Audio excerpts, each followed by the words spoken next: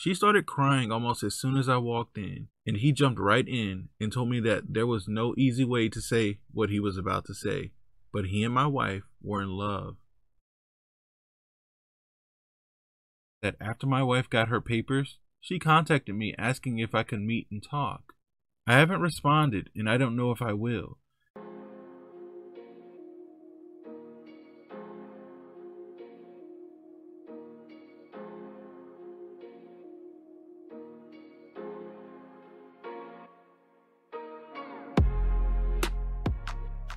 Hope everybody's feeling good. Hope everybody's doing well. We are back with another story, guys. I will put the link to this in the description like usual. You guys read the title?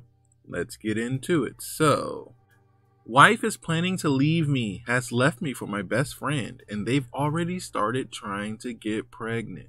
I guess I should call him my former best friend at this point, but it's hard to accept it's all gone just like that. You spend so many years with a person building a relationship, and one day it all turns to dust. I've known him since high school, 15 years ago. He was like a brother to me, and like a son to my parents. When we were younger, we were at each other's houses all the time. He was always coming with my family on trips, and I did the same with his family. We've done so much together. He was the best man at my wedding, and I would have been the best man at his wedding. Many trips and nights spent out together. Many times we helped each other. Many conversations about life, love, and ourselves. He was always my go-to person in tight situations when I needed advice. It's hard to say how much losing him hurts, because for whatever else he is, he was always there for me when I needed him and a solid source of advice. He was a true friend until he wasn't. It may be as big as a blow to lose him as losing my wife. I've been married to my wife for almost 5 years, but we've been together for 7. I remember when we first met. Love at first sight. She was gorgeous and had these really piercing blue eyes, a really infectious laugh. We hit it off, and to my surprise, she accepted when I was asking her out. Even though I felt like she was out of my league, I felt even more in love with her as we got to know each other. She had such a passion for life and helping people. She was so kind and gentle with everyone. Just a really warm person.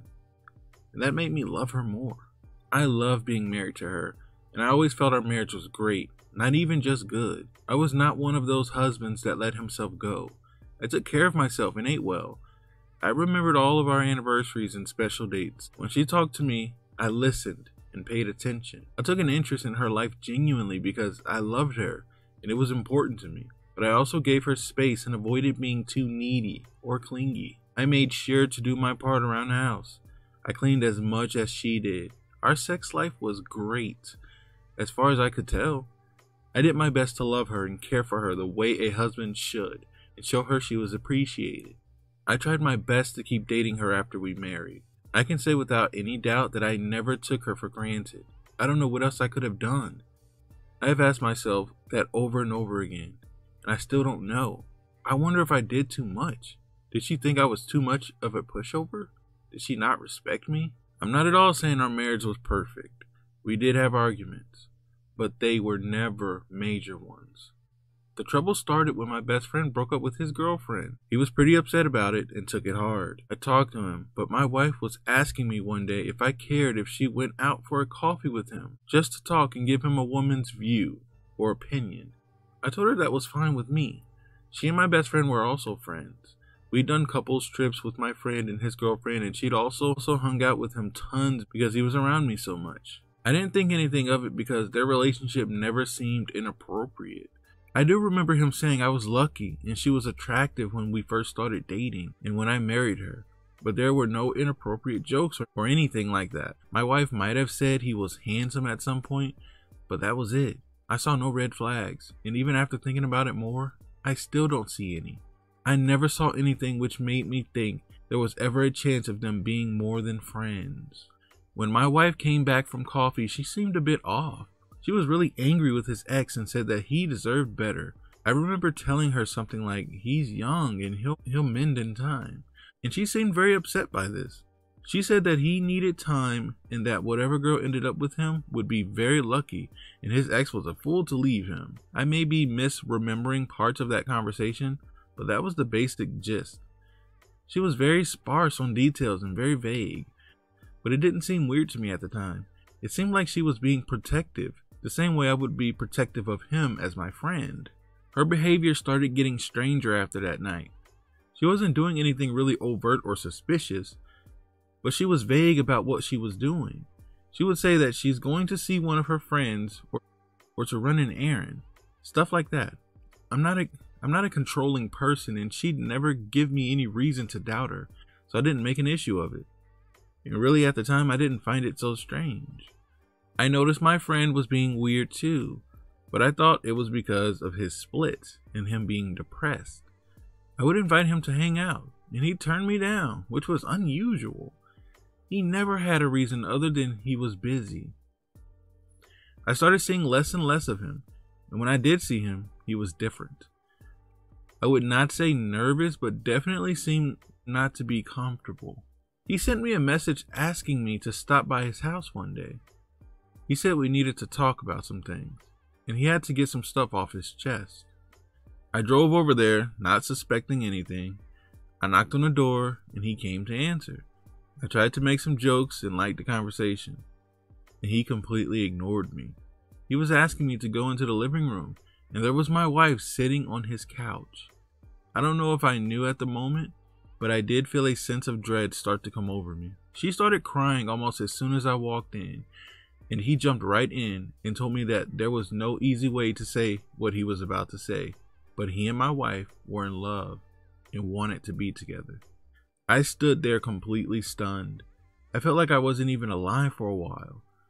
When I started to come back to my senses, they both tried to say how sorry they were and that they both loved me and regretted happening.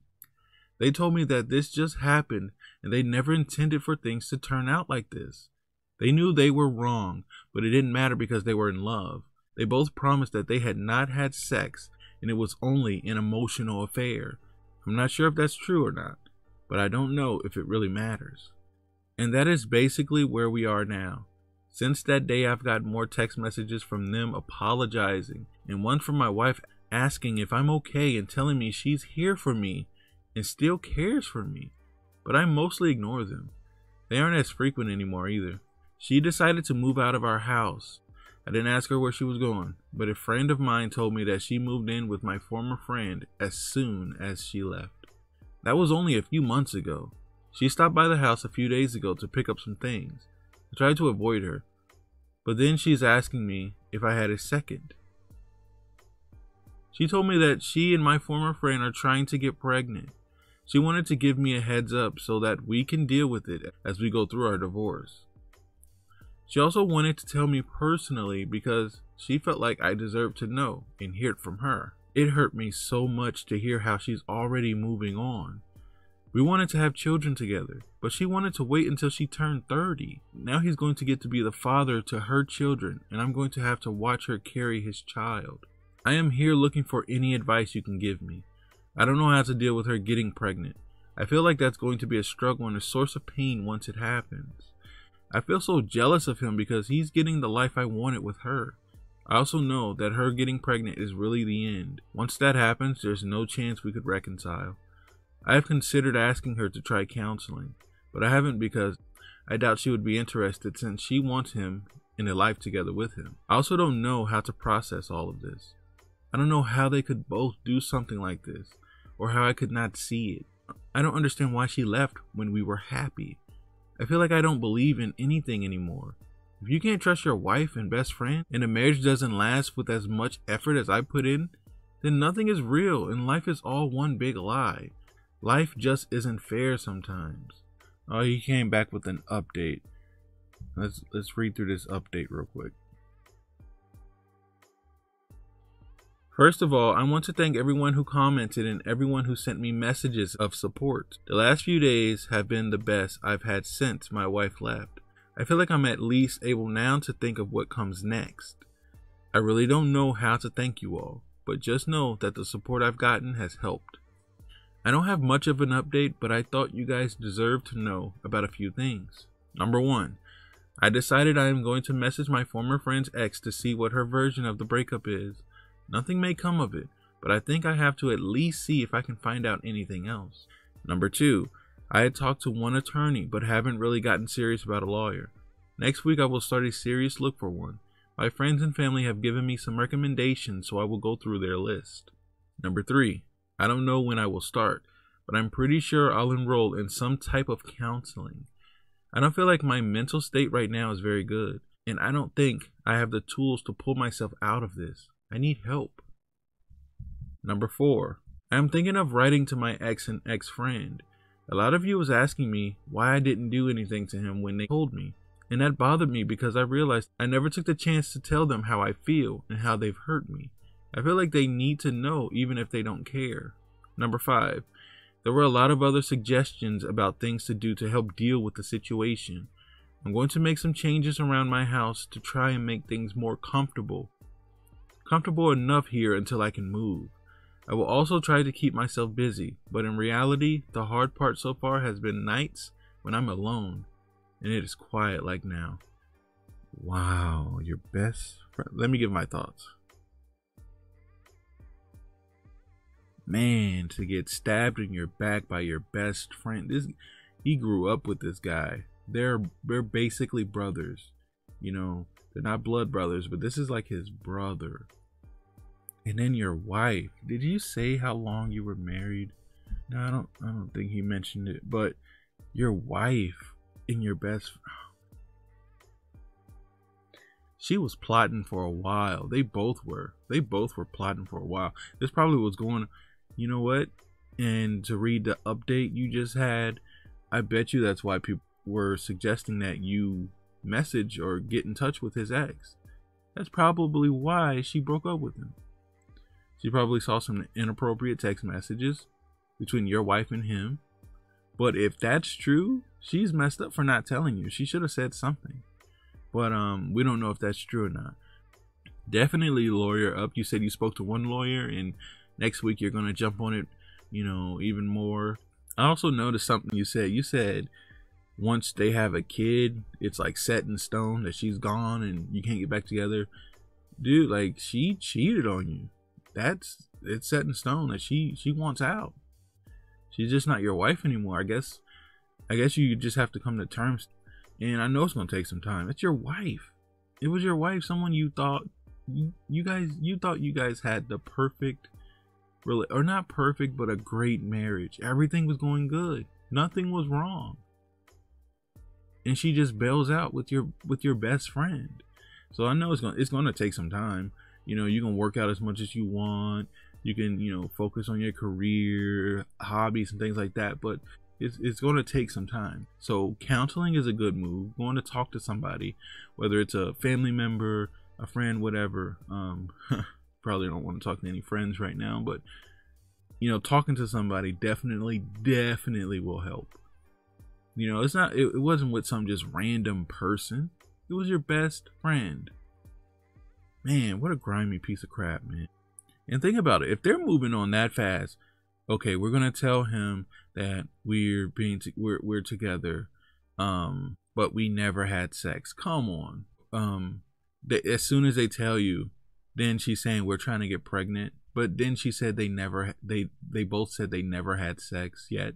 It was just emotional. That's a lie. They were trying to soften it for you.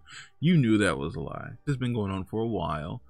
And now all of a sudden they want to get pregnant. They've been at this for a long time. I'm almost willing to bet that's why his girlfriend left him. She saw some inappropriate text messages. Something. She caught them in the act. Something. I guarantee you. But he has another update, guys. But let's check out these comments first. Someone said, you need to accept the fact that your wife is a very calculating and deceptive person. They did all of this behind your back and she kept you in the dark while they started their relationship. Yep. Her feelings for you were long gone before they dumped this on you. Your friend is trash and don't buy into any nonsense of checking up on you, caring for you, or being there for you. That is so pathetic and disingenuous. that it's sickening. Telling you about her plans to get pregnant with him was not her being considerate. I know it was her. I think it was her just rubbing stuff in his face. It was her trying to do some type of damage control. But it does tell you to get your legal affairs in order and push the divorce ahead as fast as possible to avoid potential paternity issues. You also need to make everyone in your family and friends aware of exactly what these two have done. The best thing you should do is never have any contact with your friend again at all. Make your ex aware that other than topics concerning the divorce, you will discuss nothing else and that there will be no friendship or small talk. Avoid any place that they may be and keep things strictly business and let your attorney deal with her as much as possible. Make it a point to get everything that belongs to her out of your residence as soon as possible. And then go as hard no contact as you can. Block them on everything. Get yourself into therapy so you can rebuild your self-esteem, heal and move on to build a fulfilling life for yourself. It is a blessing that you did not have kids with this woman. You need to take care of yourself, eat right, exercise, and get good sleep. Reach out and know that you're not alone. I am pulling for you, man. I am not disagreeing at all with you. But it's so hard for me to think about her. I never saw her act that way with anyone. She was always kind and genuine with people. At the same time, you're right. It would seem foolish to think that everything just happened as they say. Exactly. I just don't know what happened. Even to the end, I feel like we were great together. There's no moment I can think of where I'd say she stopped loving me. I want to ask her so badly to try and make sense of it all. I could maybe make peace with it if she told me she stopped loving me. When and why? I don't buy what they say either. I think they just feel guilty. All of your suggestions make sense. I may need to avoid them as much as possible to avoid causing more pain. I have told my family and some of our mutual friends what happened. Most have been really supportive. A couple didn't want to get involved or take sides. Someone called out something he just said. I want to ask her so badly to try to make sense of it all. I could maybe make peace with it if she told me she stopped loving me. When and why? If you was asking her, would you even believe her answers though? She's proven that she's a liar and you can't trust her. You're going to have to make peace with it on your own. And I'm sorry for that. It's going to be incredibly difficult, but you will make it through. Absolutely. And guys, like I said, he has an update, so let's go ahead and check out his update. Alright, update. Wife is planning to leave me, has left me for my best friend, and they've already started trying to get pregnant. He starts off with, I want to thank you guys again for all the messages of support you've sent and all of the advice. I never expected internet strangers to care that much about me or my situation. Yeah, you'd be surprised. But it's done me a lot of good to be reminded of how kind and good people can be.